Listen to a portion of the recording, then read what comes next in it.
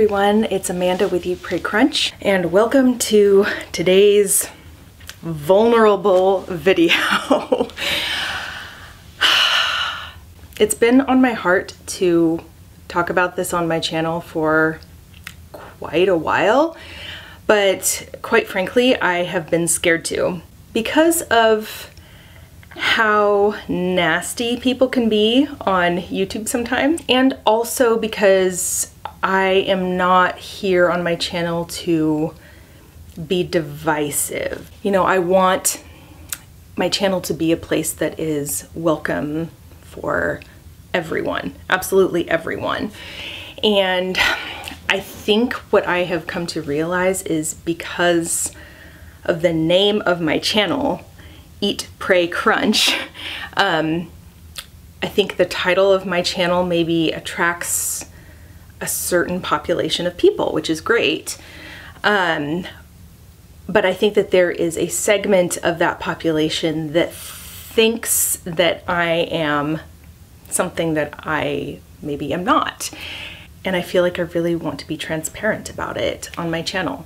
And I feel like it's important to be transparent about who I really am. For one, I don't want people to think that I am something that I am not.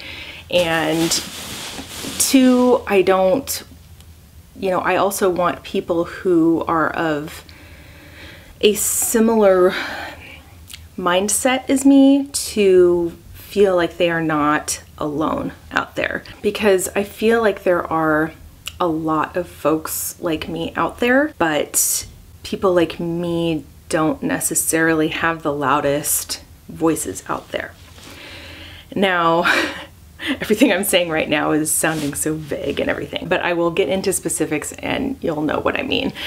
So what I'm talking about is my faith journey as a Christian. So let me start off by talking about a little about me and my story, and how I came to be a Christian and came to be the kind of Christian that I am. First of all, I was raised in a secular household. One of my parents' side, my grandparents considered themselves, even back in the 20s, 30s, 40s, to be like free thinkers. They had been raised religious, but they stepped away from religion back then. And so my dad was raised in a pretty secular household. He went to church a few times because his dad thought that it would be an important cultural experience for him, but he hated it and he never wanted to go. He later came to a more open-minded faith later in life, which he still has now. My mom was raised in a United Methodist household. My grandparents were Methodist and very, very involved in the church. But when my mom went to college, she kind of developed her own spiritual belief system after that and became a little more free-thinking and secular after that, especially after meeting my dad, and they had a lot in common and had a similar worldview in that way. And so that was how they raised me. They raised me in a pretty secular household. It was a very wonderful upbringing. I was an only child. Wonderful, loving parents. I love my parents. I am so grateful to this day for the upbringing that I had, because it was such a solid, stable, loving household. And ironically enough, just as an aside, looking back now, I feel like my upbringing was much more Christian in terms of value, in terms of how love was emphasized, much more so than many people I know who were overtly raised in a Christian household, who very much did not experience the love of God in their upbringing. So I find it kind of ironic in that way that I very much, even though I didn't know that's what it was or have a name for it when I was a kid, I very much felt the love of God through through my family, and I still do to this day. We're very close. But I was raised to think for myself. And I do remember as a kid, my dad read some of the Bible to me because he thought it was culturally relevant for me to know, which he was right. It was important for me to know. And I remember even as a small kid asking big philosophical questions about where we come from and how humans came about with evolution and creation. And to this day, I still think those things are not mutually exclusive. But I remember just seeing the beauty in all of that as a kid and just being in awe by it and by nature and seeing God in nature. My parents were very supportive in me having my own spirituality when I was a kid. They never told me there was anything I should or should not believe.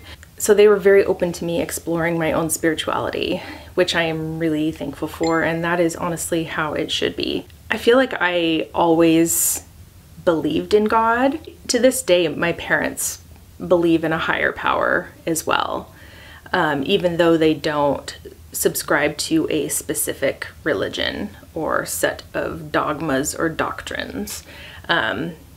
They still have a belief in God and a very high set of moral standards, you could say. And so I'm really thankful for that I was able to explore my spirituality all throughout my childhood and into adulthood. So like I said, I always felt like I had a relationship with God, even though I didn't know for sure what that was or what that meant. I always felt God's presence in my life a lot when I was a kid, and especially when I was in nature and that kind of thing. You know, I had friends throughout school who were different varieties of Christian. It's probably relevant for me to say that, you know, I live in Washington. I live in the Seattle area. That's where I grew up, and that's where I still live now. So it's probably pretty well known that the Seattle area is a relatively progressive, forward-thinking place. And that was also an influence in my, I would say, my education and just the people that I was surrounded by throughout my childhood and my teenage years and that kind of thing. And I would say that that helped to some degree shape my worldview as well. That's just kind of an aside. So anyway, when I was 16, I had many friends around me who were Christian, and I think that that did have an influence on me in my teenage years. Granted, I did a lot of the like honors classes and stuff in high school. I did the IB program, if any of you know what that is. And so a lot of my peers that were my friends were, you know, pretty intelligent people, very philosophical people, very nuanced people who valued critical thinking. And that was also an influence on me. And a number of those people were also Christian. And that was, I think, a big influence on me in a really positive way. I remember talking with a lot of my friends at the time about philosophy and the big questions of life. I was just fascinated with the big questions of life. I later became a philosophy major in college, but I'll talk about that later. So I've always been interested in the big questions. My friends and I we'd have slumber parties and we'd stay up all night talking about the theory of relativity. We were such nerds. I love it. Or, you know, just talking about epistemology. How do we know what we know? That kind of thing. You know, it just got a lot of wheels turning. And I remember at that time thinking, like, I really feel like I have a connection with the higher power, whatever that may be. Like I always had, but I really wanted to explore that deeper when I was a teenager. And I did. I jumped into a full-blown research project completely of my own volition. This wasn't for school or anything. You know, this was the beginning of the internet. I was a teenager, you know, when I was 16, that was the year 2000. I'm 38 now. And so, you know, the internet was getting going and information was becoming much more widely available and easily accessible. We got the internet at home, and that was a big deal. Google came into existence. And of course, just the library. I could always go to the library and get books as well, but I just dove in head first. I wanted to know everything there was to know about all of the world religions, and I wanted to find truth and how I should live my life and how I could have a relationship with the divine. And I really enjoyed learning about all of the different religions, and I found that there were a lot of common threads running through all of the religions, like the golden rule: treat others the way you want to be treated yourself, and themes of love and beauty and, you know, loving others, caring for others, all of those themes that ran through all of the major world religions. I found that compelling. Meanwhile, I also did have a number of Christian friends, and I started going to church with them because I was curious, and I would go to some of their youth groups and that kind of thing. And I remember even at one point I had a friend whose youth pastor emailed with me.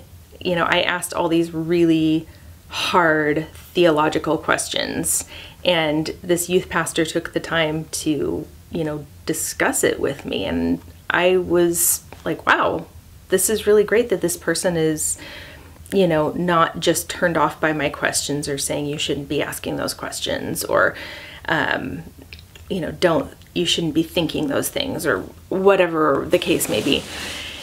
He took the time, and I was like, wow, that's really cool that this pastor was taking the time to answer my questions. And he said, I don't know, when he didn't know. And that humility was compelling to me. I had the same attitude from a lot of my Christian friends. Granted, you know, I lived in a relatively progressive place, and so even my Christian friends were fairly open-minded, and were just very welcoming to my questions and non-judgmental.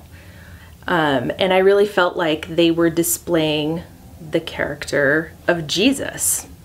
And so I started to learn more about Jesus. I started reading the Bible on my own. And given that I was not raised with religion myself, basically my beliefs that I started to build were entirely my own. I wasn't spoon-fed any sort of doctrines or dogmas or anything like that. You know, I was just reading the Bible myself and drawing my own conclusions about it.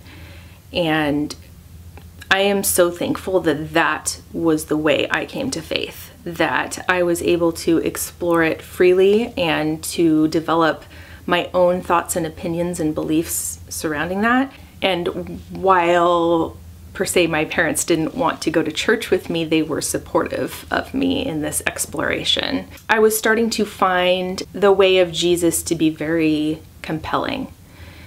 The whole love your enemies thing was very compelling to me, because doing that goes against our very flawed human nature to want to just stick to our own kind and be tribalistic in thinking. But this idea of loving your enemy and breaking down barriers and unifying, and doing so in the name of love. In the name of love. Sorry, I had to throw that in there. And reading Jesus's Sermon on the Mount.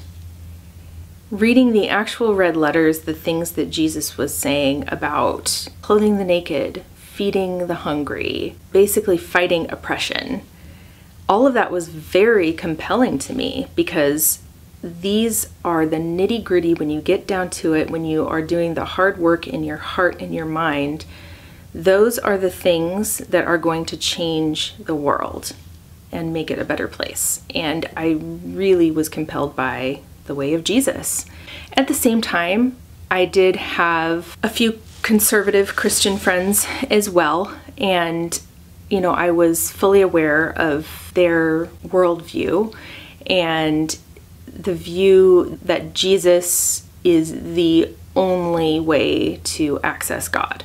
And the whole time I couldn't bring myself to believe that Jesus was the only way to access God. I was more compelled by the character of Jesus and wanting my life to emulate the way Jesus lived his life. It was not so much the turn or burn, heaven or hell narrative that was convincing to me. In fact, Jesus doesn't talk very much about that.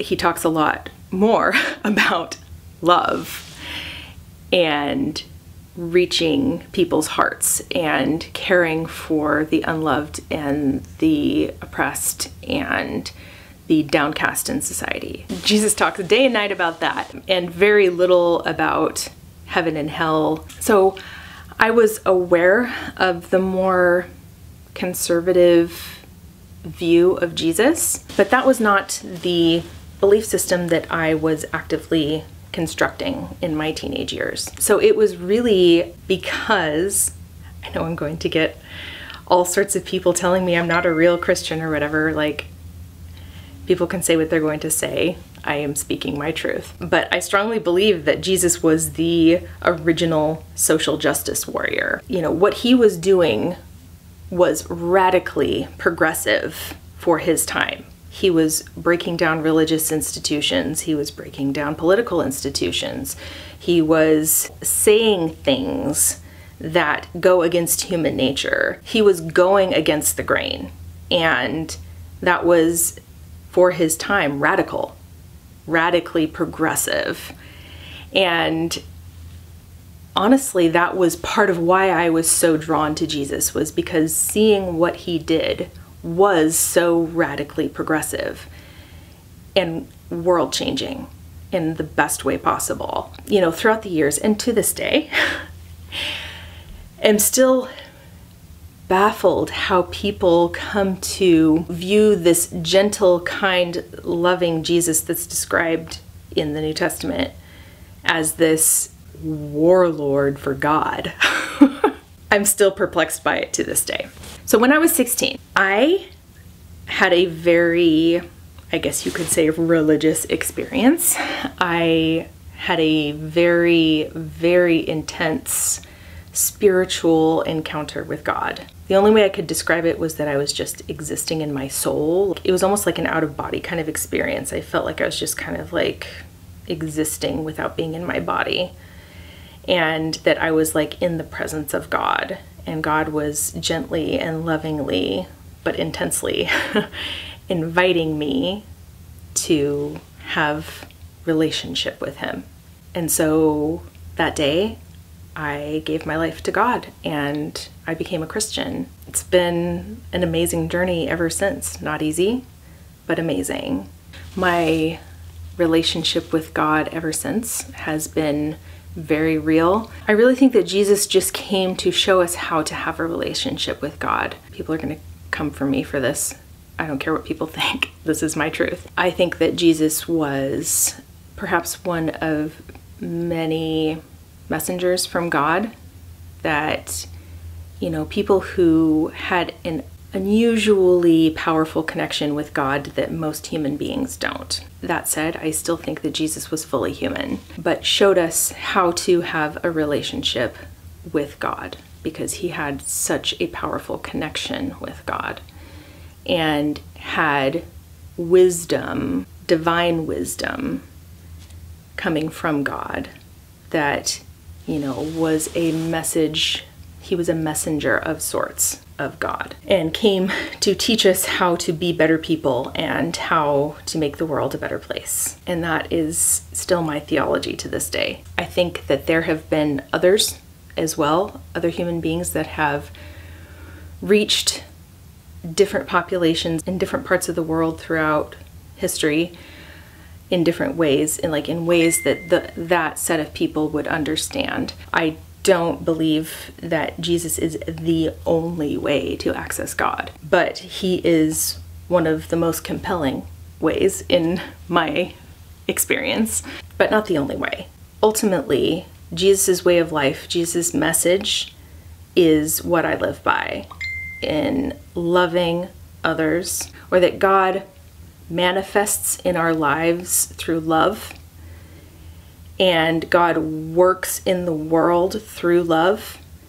And that was the message of Jesus.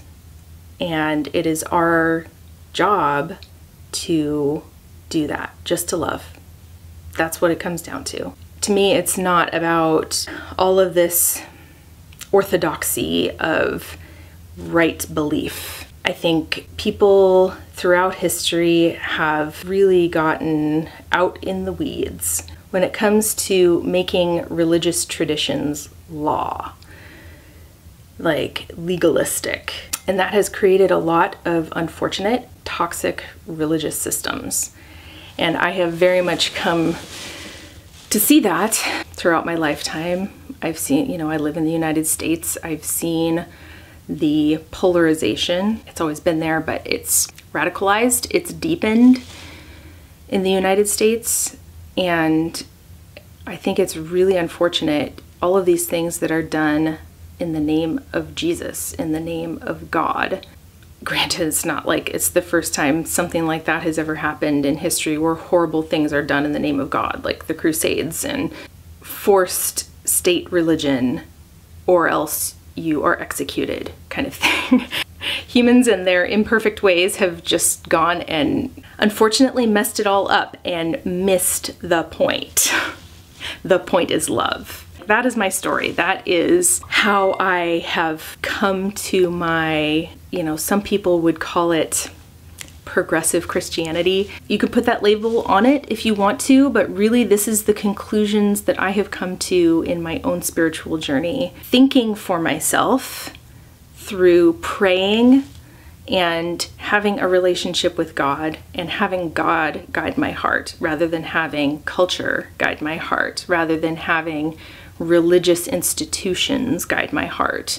Through that, I have come to this flavor of faith, you could say. And it's basically because of the way of Jesus that I am a progressive Christian, because what Jesus was doing was radically progressive, and I think that it is world-changing and something that we all need to be doing today. I have had all sorts of conservative Christians tell me that I'm not a real Christian. I've had all sorts of people say that my beliefs are flawed and that I don't really get it and that I am misguided, and all of these things coming from a more legalistic standpoint. Honestly, I just brush it off because I'm sorry. I am just reading the red letters of Jesus in the Bible, and these are the conclusions that I have come to on my own, with my own relationship with God, without obviously I'm influenced by people, but I filter that through my own lens of critical thinking. And, so I, take some people's viewpoints and leave other people's viewpoints, that kind of thing. But in the end, it's me making my own faith system. As a related thing, throughout my faith journey, I've seen so many people who claim the name of Jesus, who they are very overtly religious per se, but their lived life looks nothing like the way of Jesus. Lots of hate and bigotry and racism and classism and narcissism, might I add. Not saying that's true of everyone, but I think that fundamentalist Christianity often attracts a lot of narcissists and abusers, because they use it as a way, as a facade to hide behind and use all of the rules to control the people around them. Granted, that's not everyone. I think a lot of people are just raised in a very conservative evangelical worldview. And I think a lot of people just don't even see the deep level of hypocrisy that's going on. Claiming Jesus, but their behavior looks totally different in real life. And this has always been so perplexing to me. Because I see these people behaving this way. And I'm like, are we reading the same red letters? Because what I'm reading in the Bible is about unconditional love and acceptance and tolerance, and I'm seeing anything but that. And I see people do all sorts of mental gymnastics to skirt around that, and it baffles me. It quite frankly baffles me. There was a church that we belonged to several years ago that they featured this movie called Lord Save Us from Your Followers.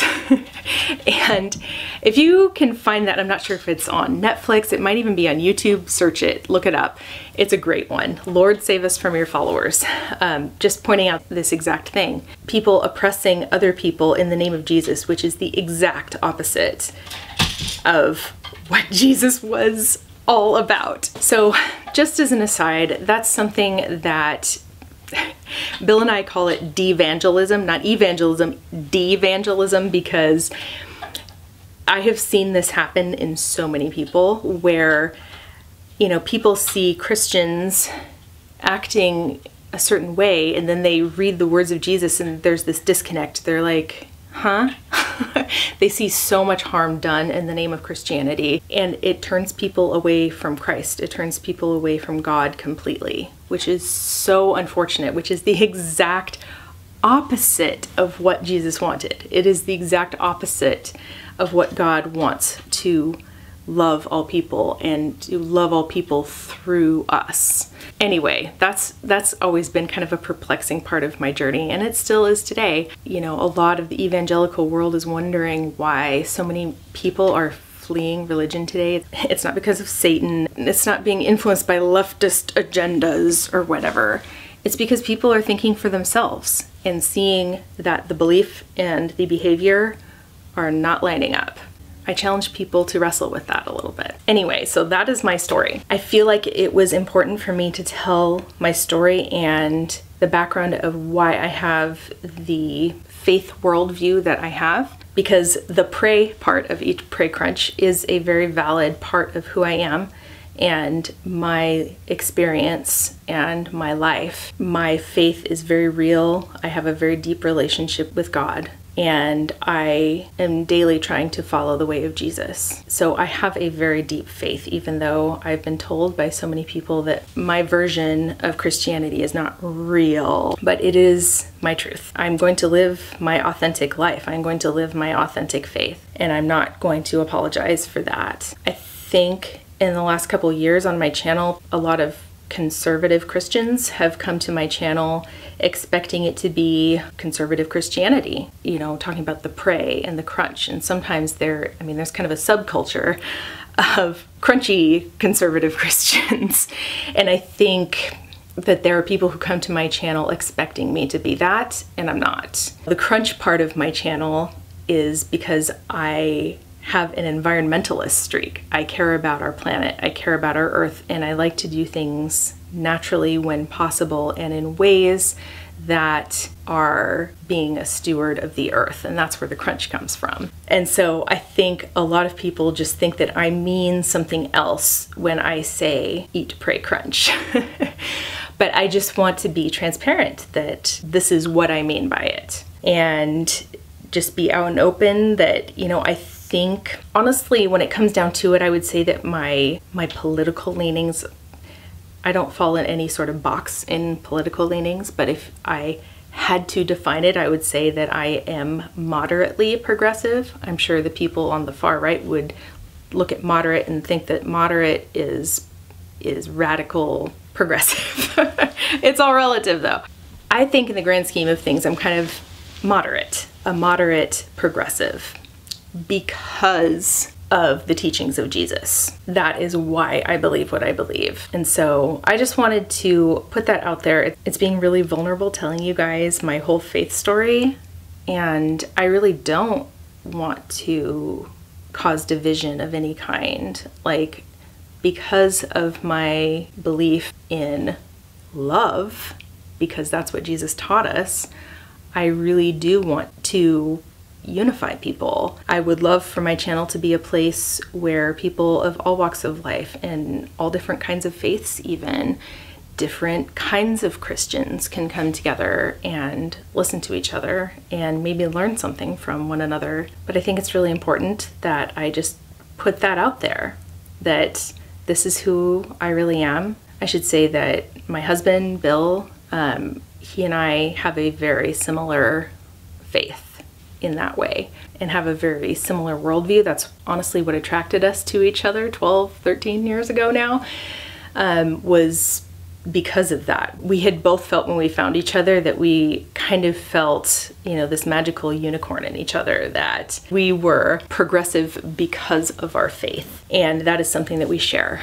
And that is something that we really want to share with our children as well. I'll be making a video next about why we choose secular homeschool curriculum, because that is related to all of this. So keep a lookout for that video next. Anyway, if you guys made it this far into the video, thank you so much for watching. Thank you so much for listening. Thank you so much for keeping it respectful and having an open heart and an open mind. I think that I'm going to be a little more open, that this is my variety of faith, a little more on my channel from now on, because I really feel like there are a lot of people like myself out there, but their voices get drowned out in the radical voices on both the left and the right.